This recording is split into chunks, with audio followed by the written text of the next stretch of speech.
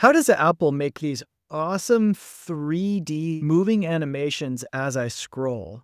Let's recreate something similar that listens to scroll and manipulates 3D objects fluidly as we go. It's actually easier than you'd think. I'll explain how I recreated it in Builder.io, as well as how the code works, and how you can create something similar by hand or easier with the help of an LLM. So when it comes to 3D objects, there's a lot of specific values you need to make sure to get right that can be tedious to figure out by hand. I like to start with AI to make a lot of that boilerplate code easier and generated quickly. But the problem with AI for an intricate animation like this is it can be very hard to describe in words all the little details of what you want. That's where I like to provide to AI visuals, kind of like a storyboard. I gave it this hand drawing describing the different states so that it can have a clear understanding of what I'm looking for. So in Builder.io, I've got a bunch of our repos connected. Here's the Builder site.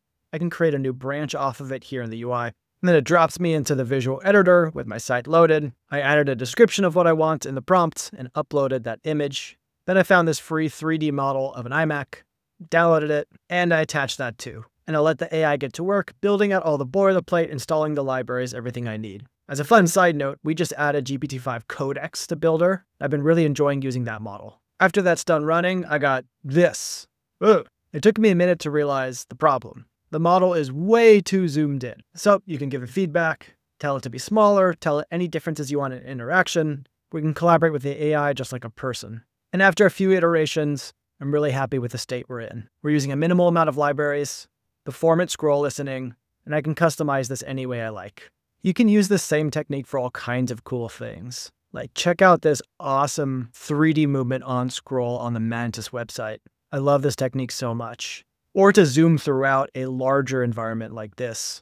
Pretty cool. Now let's explain some code. So under the hood, Builder.io converted this model file into a URL on our CDN. And we're using the React 3 DREI helpers to help turn that URL into an object.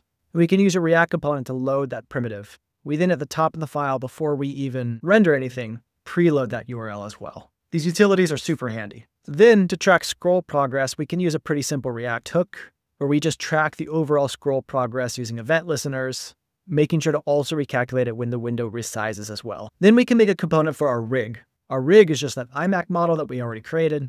And then we can pass in the progress and calculate the position and rotation based on the progress we're given. You can make this as complex as you like for different checkpoints to have different rotations and zooms and any other transformation that you like. And then here's the code that connects it all. We've got our scroll progress hook to always track that progress number. We create a canvas in React 3. We'll give it a background color of black. We'll add an ambient light so the mesh isn't completely dark.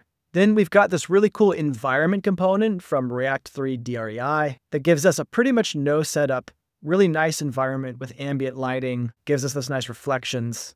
And then our scroll rig, that's what you saw before, that takes the progress and moves our iMac around to whatever position we specify. Now, I personally hate writing boilerplate code like this, so I really like to let tools handle it for me. And I like when the tool is visual, so I can see what I'm working with.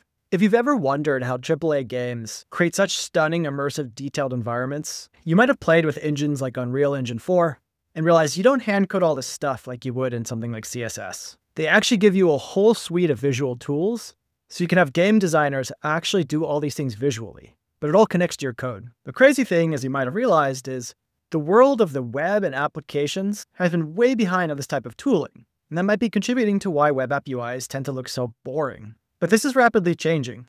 In some ways similar to Unreal Engine, platforms like Builder.io and others give you a visual tool to work directly with code. So these precise edits you can iterate on quickly. You can have your designers directly in there making modifications. And any updates you like, you can just hit the Send PR button to fire off a pull request. Designers get a powerful new canvas that does way more than design tools have ever done in the past. And developers just get clean, well-formatted pull requests. And if they want anything different, they can just tag the Builder.io bot and say like, move this to a new file. Whatever feedback you have, the bot will reply and push updates for you, and you can merge the PR when you're happy with it. This, in my experience, makes a pretty amazing workflow and something you should try. Go to sketchfab.com to find a whole bunch of cool 3D models you can play with. Check out React 3 Fiber and DREI for a bunch of great utilities to have fine-tuned control. And try AI tools like Builder.io to give you a visual, natural language canvas to work with it that works with your code bases and lets you send PRs. Now, go build amazing things, and I'd love for you to show me what you create.